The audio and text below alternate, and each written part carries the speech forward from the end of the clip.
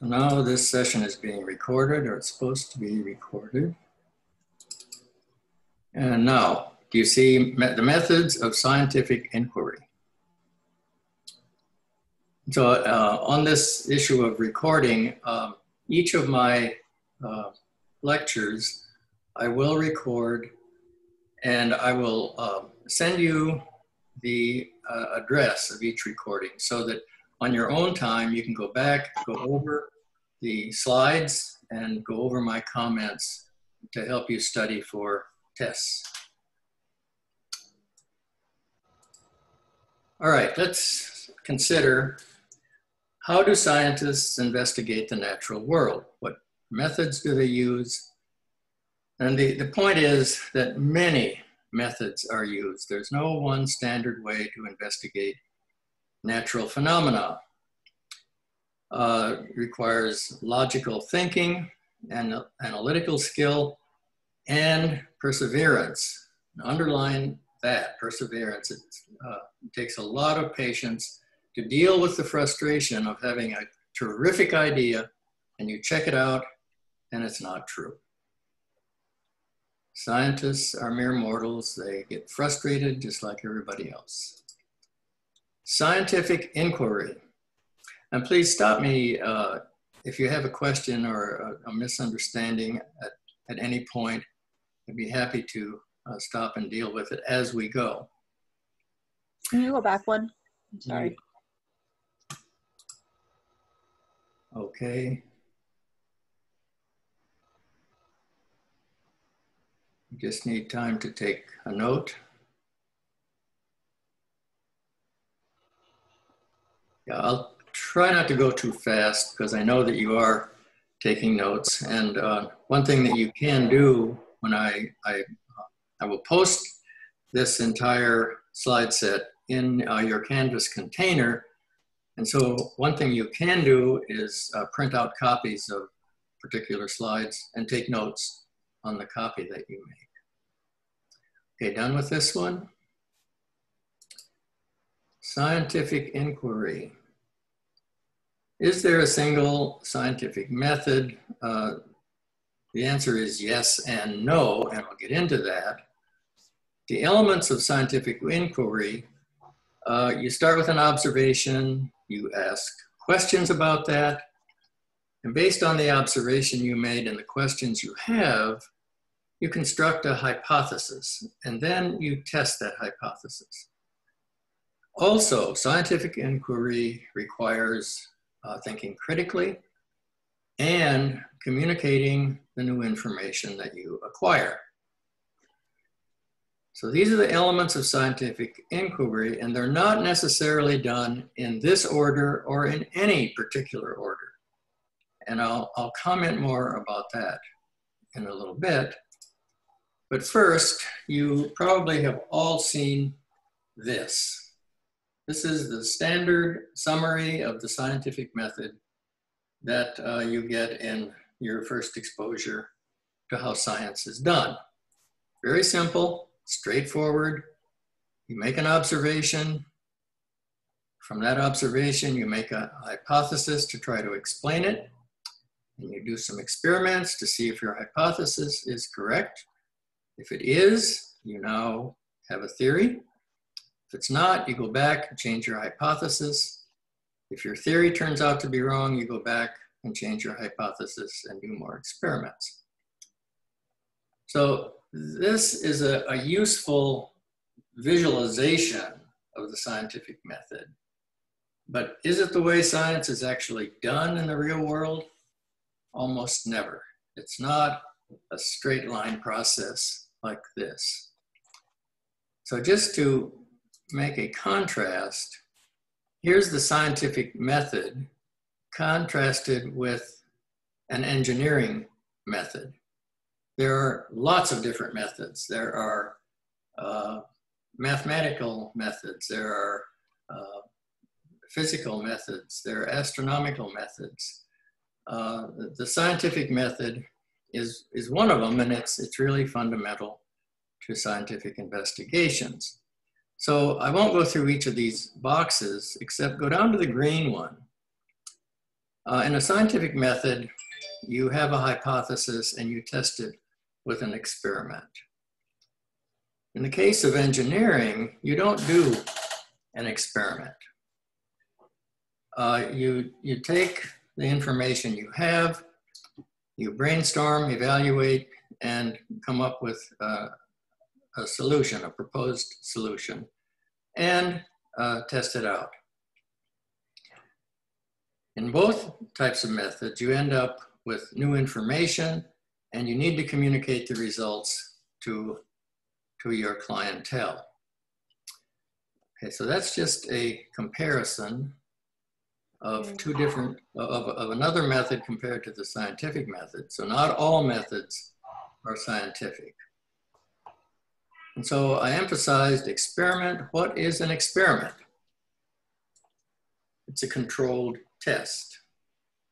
In the simplest form, an experiment is a control and a treatment. In an experiment, an ideal experiment, only one variable is changed at a time. In the case of experiments in biology, it's not usually easy to control all the variables because biological systems are very complex. So you have to be aware, if you do an experiment and not all the variables are controlled, which ones are not, and how does that affect your ability to draw a conclusion? Among variables, some are independent, some are dependent. An independent variable is the one that you, the investigator, choose. The dependent variable varies depending on the independent variable that you have chosen. And that will become a little more clear as we go. You said the independent is the one chosen by the person doing the experiment? Yeah. Yeah, and I'll show you an example of that in a little bit. So here, we're back to methods of scientific inquiry, and these are the four elements of it: making observations, asking questions, developing hypotheses,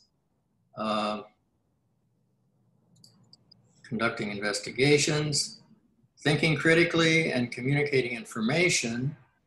So you remember, these are the elements of a scientific inquiry, and this is a way most of us are initially taught to think about that.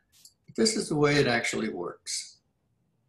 So you see that all the boxes are connected by arrows to all the other boxes, and all the arrows are have both ends active. They're pointing in both directions. So while you're making observations and asking questions, you're thinking critically. In fact, you think critically about all of these. And what does that mean? Critically means you're being critical. You're always in disbelief. Do I really accept what these data are telling me? And at the end, you always have to communicate information, because what good is your new discovery if nobody knows about it? And I'll talk a little bit more about publication in the end. Okay, making observations and asking questions. Questions arise as a result of observations, and they can be answered in one of two ways. It can be observational or experimental. Observational means just that. You make observations, discovery-based. And very often observations involve counting.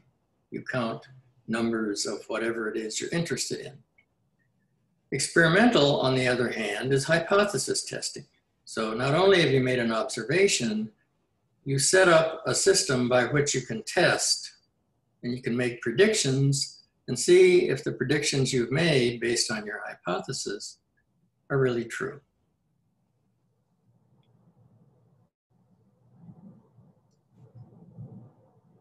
But let's take a couple of minutes to go through these hypothetical situations.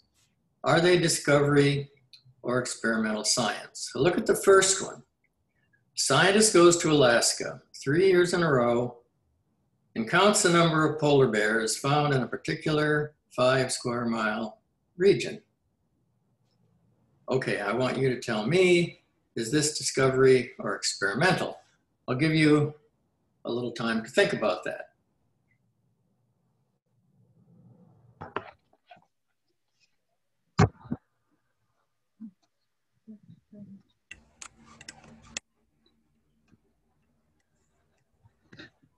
Okay, you've thought about it.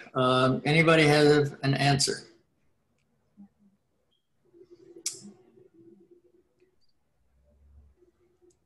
Discovery.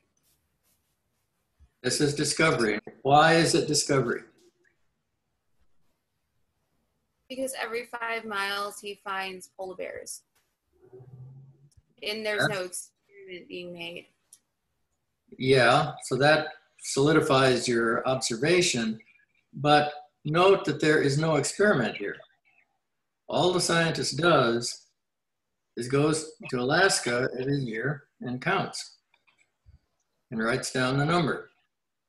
So he's discovered that every year there's a certain number of polar bears, but he's asked no question about, he's not tried to experiment with the system and ask, for example, is the number of polar bears related to the temperature that year? So yes, that's discovery science. Let's go to the next one. Again, I'll give you a little time to think about this. A scientist determines the DNA sequence of the gene that is responsible for the disease cystic fibrosis. Is that discovery or experimental? Discovery. Someone said discovery. Anybody disagree?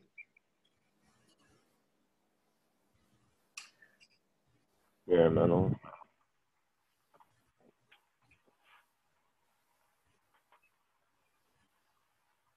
Yes, you are right. It is discovery. So even though sequencing a gene is a very sophisticated operation, it's still not experimental. It's only discovery. You look at the sequence and you can see that there are A's and T's and G's and C's there, but it tells you nothing about what that sequence is useful for in an organism.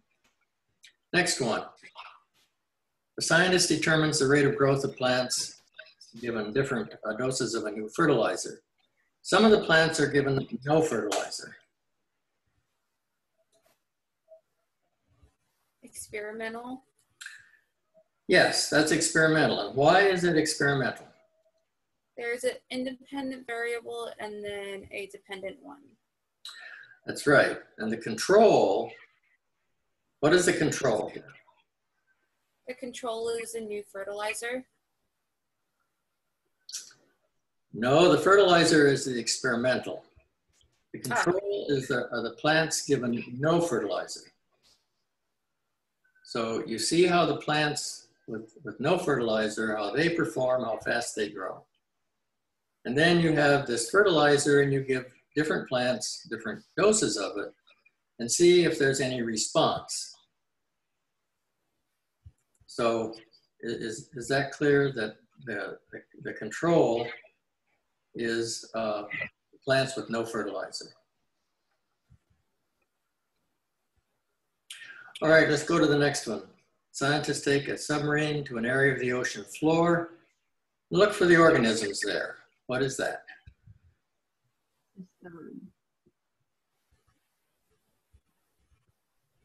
Discovery.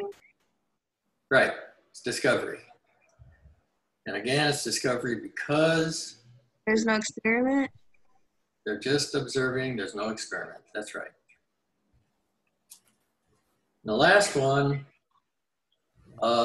scientists test the growth rate of a newly discovered bacterium on different types of food sources. Discovery. Experimental. Okay, I've heard both. Is it discovery or is it experimental? Experimental. Experimental. Okay. Consensus is it's experimental, and that's right. But how is this actually done? Different types of food sources, bacterial growth. How do you set that up?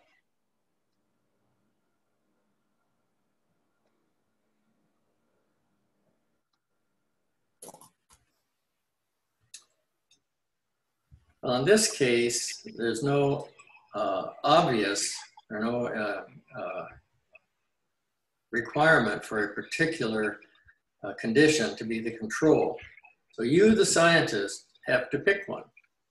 So you have to choose a food, because food is going to be the control here.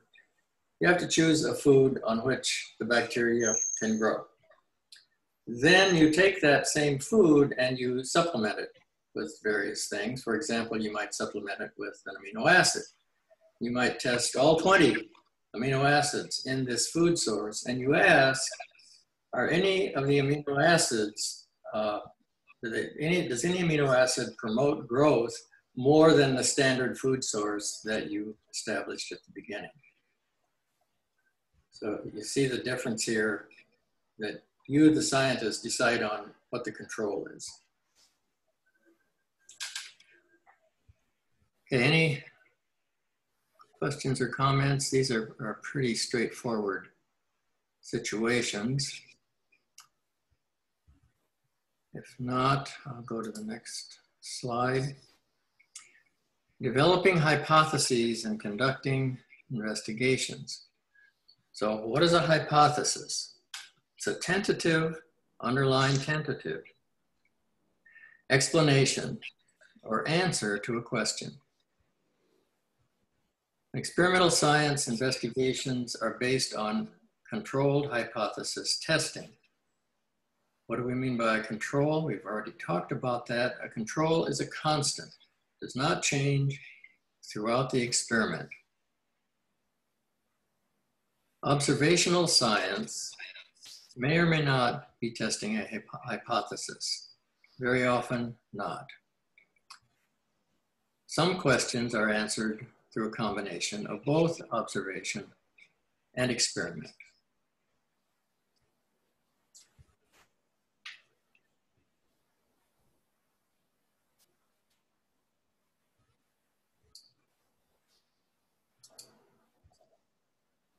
Proposing a hypothesis. It's a possible answer or a tentative explanation for what you've observed. It's different from a theory. We'll compare theory and hypothesis on the next slide. But a theory is a broad set of principles that explains or makes predictions about some natural phenomenon. And again, it's based on experimental manipulation. Hypotheses reflect past experience, and if you can propose more than one hypothesis for your observation, that's better, and you can test them all. But here are two critical parameters. A hypothesis must be testable, and it must be falsifiable. That means you have to be able to have some way of disproving it if it's not true.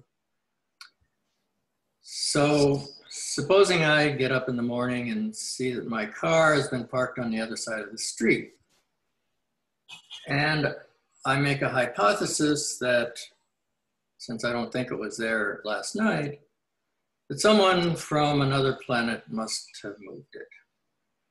So that's my hypothesis. Is it testable? No, there's no way that I can determine if an alien came and moved my car. So any hypothesis you come up with, you must have a way of determining if it's true or not. Hypotheses can be eliminated, but not confirmed with absolute certainty. So you can prove that a hypothesis is not correct under the conditions that you've tested it. You can prove that, but you can never prove with certainty that it is correct. There's no absolute truth in science. And depending on how important your observation is, you and others may continue to try to disprove it for many years. And usually the real test of the validity of a hypothesis is if it's repeatable. So if you can go through a protocol, an experimental protocol, and get a result, can you do that same protocol again and get the same result? So that is a rigorous test of your hypothesis, repeatability. An even more rigorous test is, can someone else from another lab at another institution take your protocol that you've published, repeat it precisely, and get your result? If they can, it's very strong confirmation that you are on the right track. If they can't, then you have a controversy and you work it out.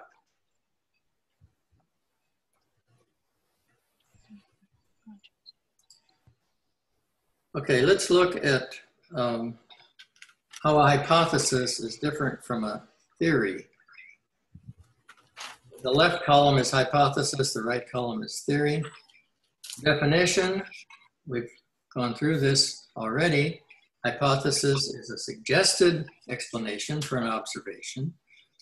A theory is a well-substantiated explanation set on proven hypotheses. A hypothesis is based on a suggestion. Theory is based on evidence. They are both testable. They are both falsifiable. A hypothesis is not well substantiated. It's only a suggestion, whereas a theory is. A hypothesis is based on very limited data. Data meaning information, it's based on your observations. Whereas a theory is based on a wide set of data tested under various conditions, various circumstances. Which one's a suggestion? A hypothesis is a suggestion. And theory was based on, what was that again? Excuse me? You said the hypothesis was based on suggestion and the theory was based on? Well-substantiated information. So a hypothesis based on a suggestion. A theory is based on usually experimental evidence.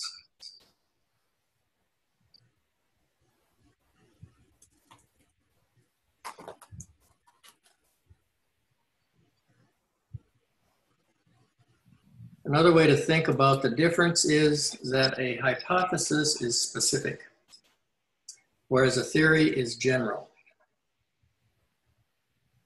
A hypothesis is usually based on a specific observation, very limited information about it. Whereas a theory is based on multiple tests and experiments, and one principle can apply to a variety of different instances. And finally, the purpose of a hypothesis is to present an uncertain possibility. It's a way to start thinking about how to get new information. Whereas a theory is already an explanation that is set and receptive to further investigation to see if further testing confirms it or not.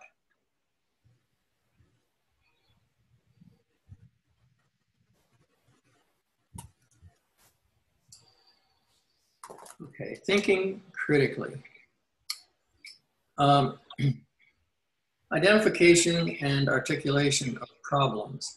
Very often, the success or failure of your investigation depends on the question you ask or even how you ask the question. So you need to gather relevant information. Once you have, you need to organize it. And there are many different ways of organizing information. The whole purpose of organizing it is to try to extract information from the data. And to illustrate this, consider data in a table versus a graph. So here you have a table. These are numbers from an experiment. You look at those numbers, and what does it tell you? It tells you nothing. They're just numbers. But if you take those numbers, and these are not the same numbers that are graphed, but if you take a set of numbers and graph them, you start to see that information comes pouring out of that graph. So what you see, first of all, is that over time, there are changes. And the changes can be either an increase or a decrease or no change at all. And on the y-axis, you see there are numbers. So numbers are changing over time. So the point I'm trying to make here is that you can take a set of numbers and just look at the numbers and get no information out of them, or you can display them in a graph or a chart of some sort to try to get additional information from the numbers. In case you can't read it, those numbers, blue is, this is wildlife population, blue is bears, orange is dolphins, and gray is whales.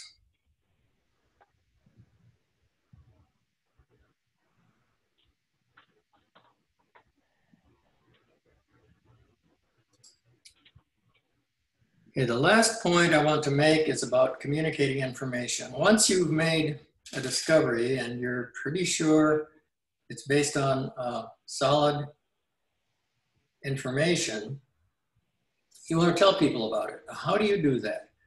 Well, you might go to the lab next door and talk to them, talk to your neighbors. You might go to a scientific conference, get up and speak, tell the audience your news.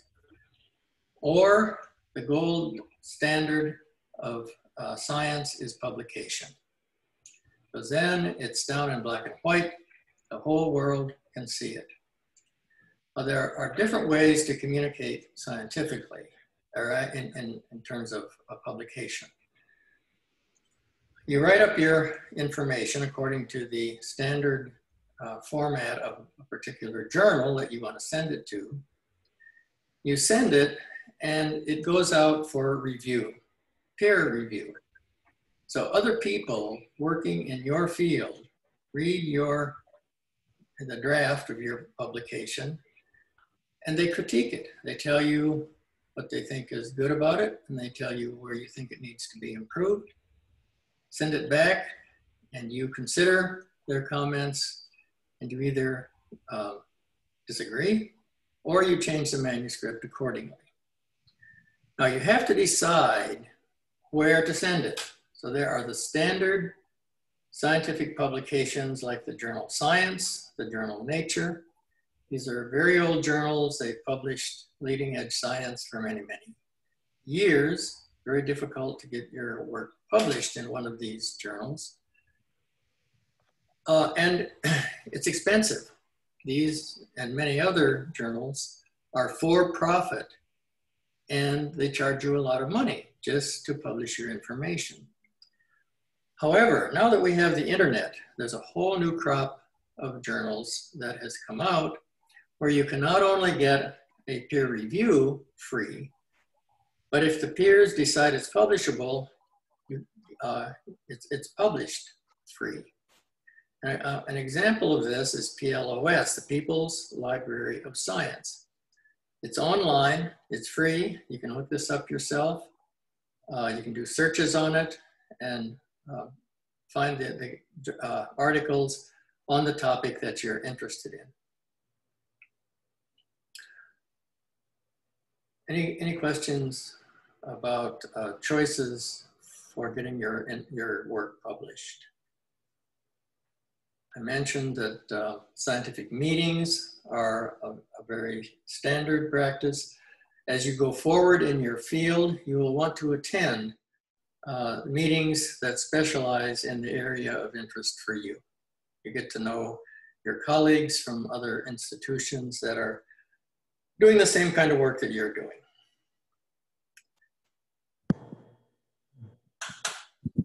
Okay, and finally, I have sent you a worksheet, which we will talk about on Wednesday.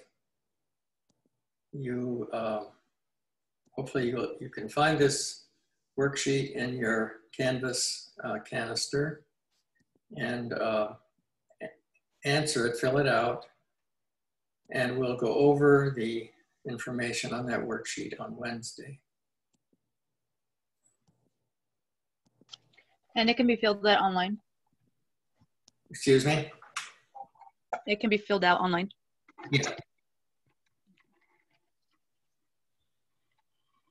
Yeah, and you hit reply or post, whatever the prompt is, to get it recorded. Yeah, this particular worksheet is graded. That is what I have for today. Anything else from you? The worksheet, you said that one's due on Wednesday? Yeah, it's actually due, I think, Tuesday evening, but then we will discuss it on Wednesday. Tuesday, tomorrow, correct? Yeah. Could you go to slide 11? Slide 11. Uh-huh.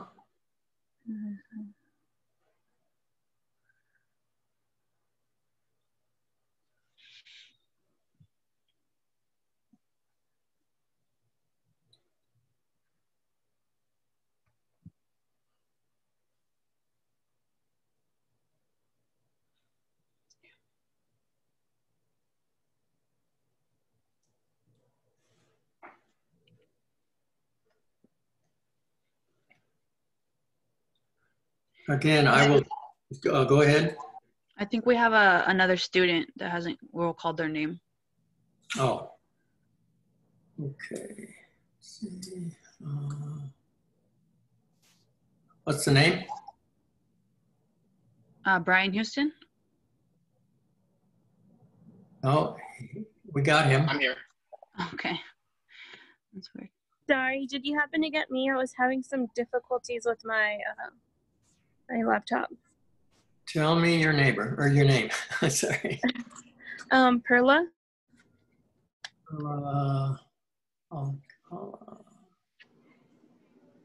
Right, I didn't have you, but I do now. Okay, thank you. Yeah, same here. Who just spoke? It's Derez Salazar. How do you spell your last name? Salazar. S. There is Salazar. Am I pronouncing that right? Salazar? Yes. Okay, I've got you.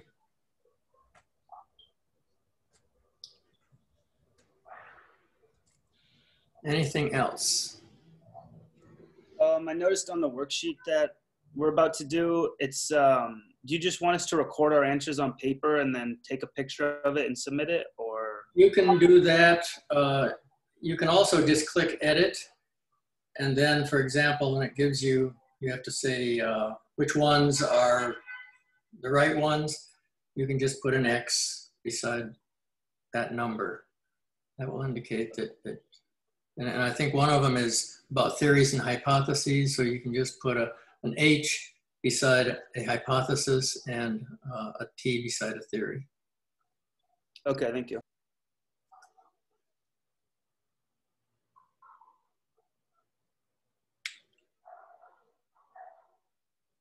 Anything else about slide 11?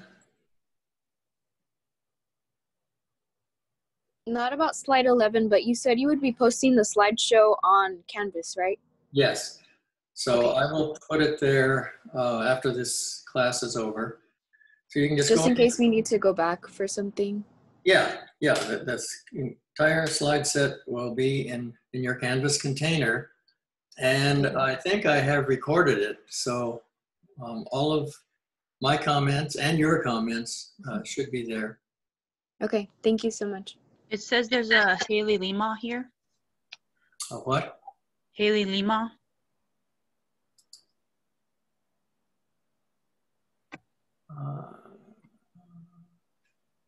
How do you spell the last name?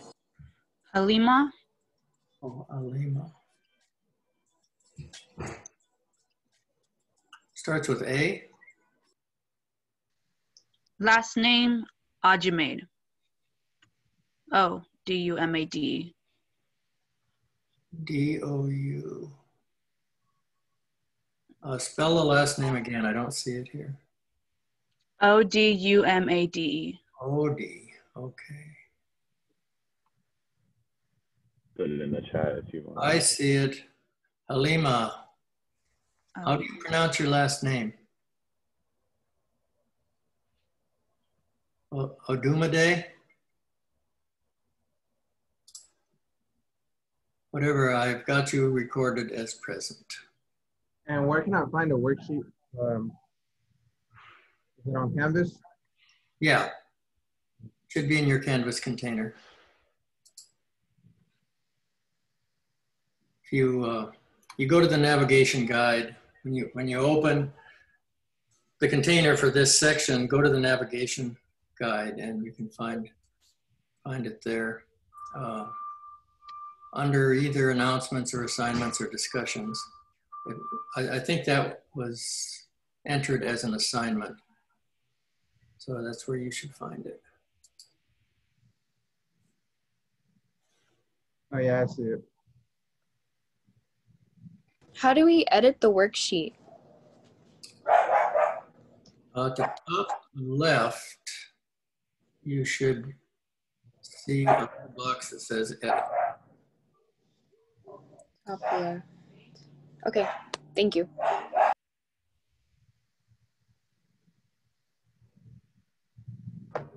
Any other questions? I do not see the edit button, but it looks like my worksheet is already filled out and I have not touched it.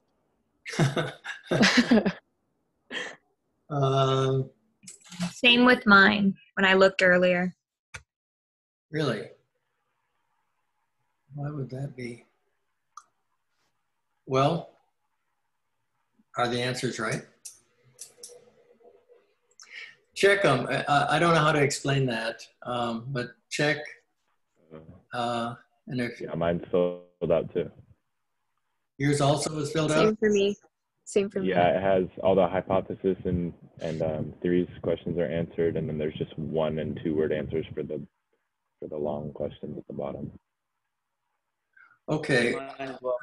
I don't know how to explain that, but okay. So for purposes of discussion on Wednesday, you say that there are no answers to the 2 problems at the bottom. They're just 1- and 2-word answers. Like on the very last one, it just says "don't know." Okay. Well, so you should know. So you write something. That's true. And we'll discuss that. So think about those word problems, and The worksheet goes, we're just gonna do the 2-word problems at the bottom, correct? well, look at the rest of it, and we'll discuss whether the answers that are there are right or wrong on Wednesday. If it doesn't have the edit button, how are we supposed to write? Should we just write down in a notebook and like send in a picture? Or how should we turn it in if there's no way to edit what's already there? There's no reply or post.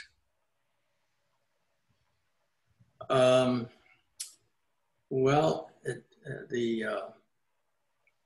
you can't find any other way, If you press submitted assignment, an entry box is below, so just like copy and paste it and then you can edit it. Okay. Thank you. Oh, I see that. Did everybody get that? Yeah.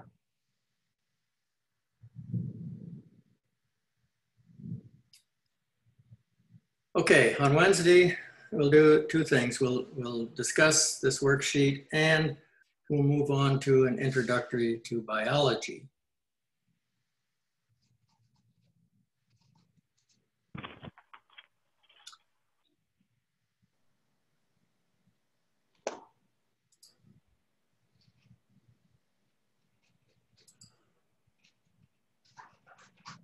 Okay, if there's nothing else, I'll stop the recording and stop the meeting. And I'll see you all on Wednesday. Have a good day. That's it.